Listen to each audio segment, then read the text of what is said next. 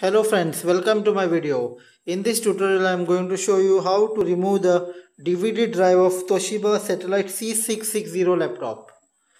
Please look carefully. What you have to do is, you have to remove this screw over here. There is only one screw. Remove the screw.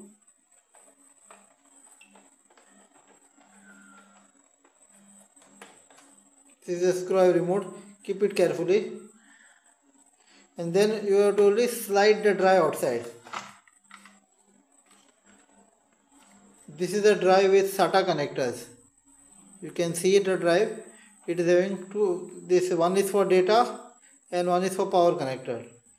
And in case you are like replacing the drive, what you have to do, the new drive might not come with this screw socket. So only thing what you have to retain this screw socket, you have to remove both these screws like this. You have to remove both these screws. It's very easily, and use it on your new DVD drive.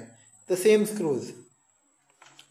Again, to replace it, you have to put the drive back, hold it like this, the sticker facing down, and put it back inside.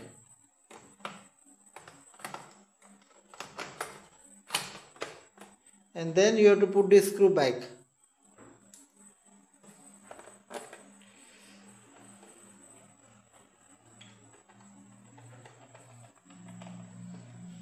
Thanks for watching my video. If you like the video, please don't forget to share, like and subscribe my video. Have a nice day. Thank you.